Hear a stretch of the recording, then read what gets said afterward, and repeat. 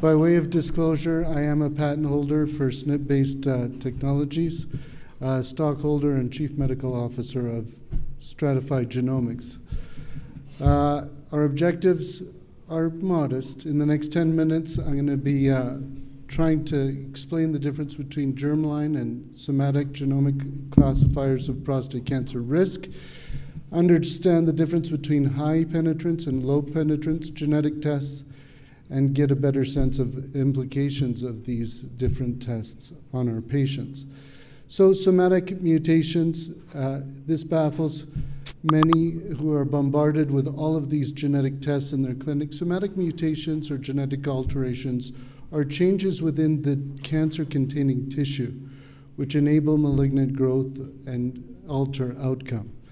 Germline are genetic changes which can predispose an individual to prostate cancer and are typically heritable. I say typically. So in terms of germline markers of heritable prostate cancer risk, high penetrance markers are more mutations. These are by definition rare events, typically occurring in less than 5% of the population, typically encoding DNA, resulting in a biologic change which has an impact on cancer outcome. These are associated not just with cancers, but with more aggressive cancers. Low penetrance markers, on the other hand, are often referred to as single nucleotide polymorphisms. Each of these confer a lower amount of risk, are typically in non-coding DNA, but rather than the small percent of the population where the high penetrance mutations have a role in, these are applicable to 100% of the population. So really those germline markers are appropriate to define the population of who may benefit from screening. In terms of high penetrance markers, this seminal paper out of University of Washington and others really highlights the prevalence of these genetic mutations, so these high penetrance genetic changes conferring risk to disease. 12% of men with metastatic patients in this study, 5% of men with localized disease, and 3% of men without prostate cancer were known to have these mutations. So these mutations, there are many of them in many different genes, and there are a bunch of different tests out there, so it's a bit confusing about which test to use in which setting. But the bottom line in terms of screening, these tests are typically run on individuals with multiple affected family members in whom annual screening would be performed in any case. So really, it's a bit of a problem to have actionable screening information based on it, but as Dan mentioned, you may be more willing to pull the trigger in terms of treatment.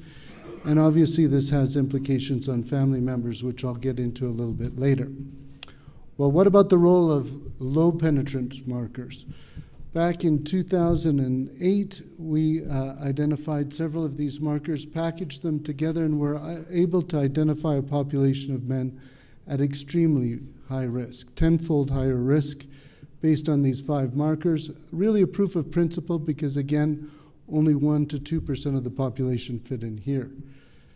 Subsequently, we locked our test in at about the 30 SNP mark, and we validated it in over 100,000 patients now in some of the most important prostate cancer screening studies and other studies performed, including the prostate cancer prevention trial, reduced PLCO, and we just received serum samples from the Rotterdam cohort of the ERSPC, so we're pretty excited about that. Now the magic number, Dave has his 1.5, I'll have my 0.6.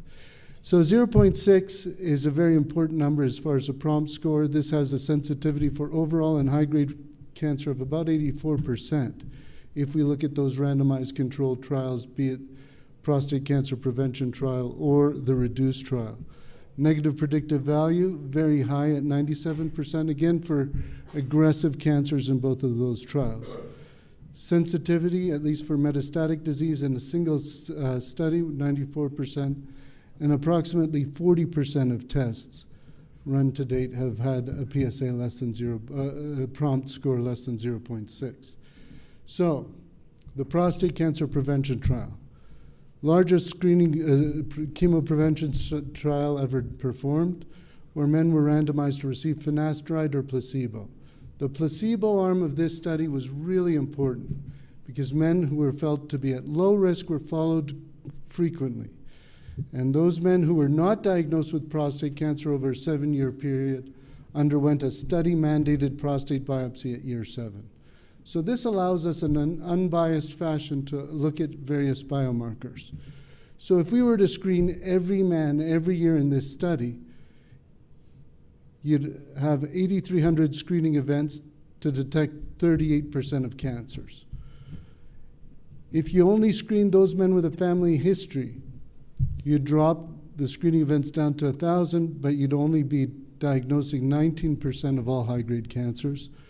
But with a risk-stratified approach using the prompt test, if you were to forego screening in those men who are at low risk and focus your screening efforts on those men at average and high risk, you'd yield only 3,000 screening events to detect almost half of the high-grade cancers.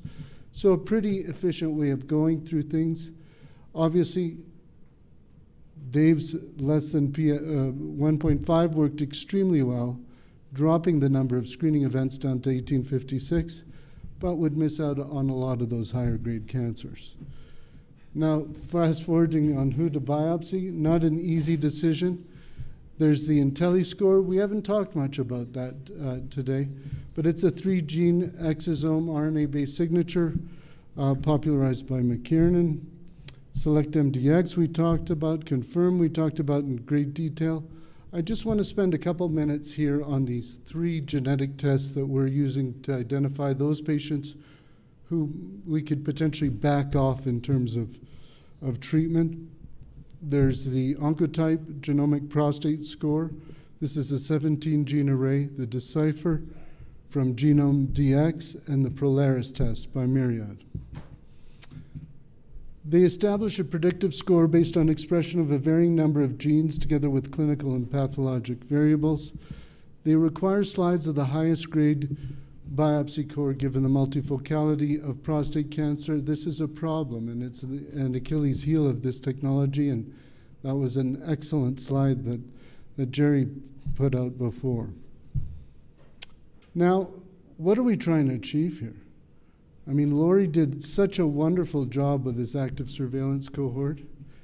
And we're looking at, with the very strict criteria of 94 to 99.9% 15-year cancer-specific survival. I don't know how we're going to beat that. So really, for men with very low-risk disease, I don't think there's much of a role for this kind of expensive testing, unless you don't trust your pathologist, or unless you have that very anxious patient in front of you who you want to reassure. The Oncotype DX array, I want to just point out the fact that these are outcomes on men following radical prostatectomy. So we're trying to make conclusions on men on active surveillance in a group of men who've been treated. So I think it's very important when we look at tests, we see how they've been developed and validated. The Decipher test, same thing. Only the Prolaris test by Myriad was validated on conservatively managed patients. So this is really the most important thing, in my opinion, is really looking at that group of patients that you're making that treatment decision on and choosing the appropriate test. Now, it's confusing, and you can see that there are various results resulting in all of these different tests. So as far as the current landscape for genetic testing in prostate cancer, you can see that for screening, we're really left with low penetrant and high penetrant testing. For biopsy, EPI, SelectMDx, ConfirmMDx, and for treatment, you can see below here. So genomic risk stratification is a powerful biomarker. All the tests are well validated, but have their strengths and weaknesses, and you have to make sure of the indications before proceeding.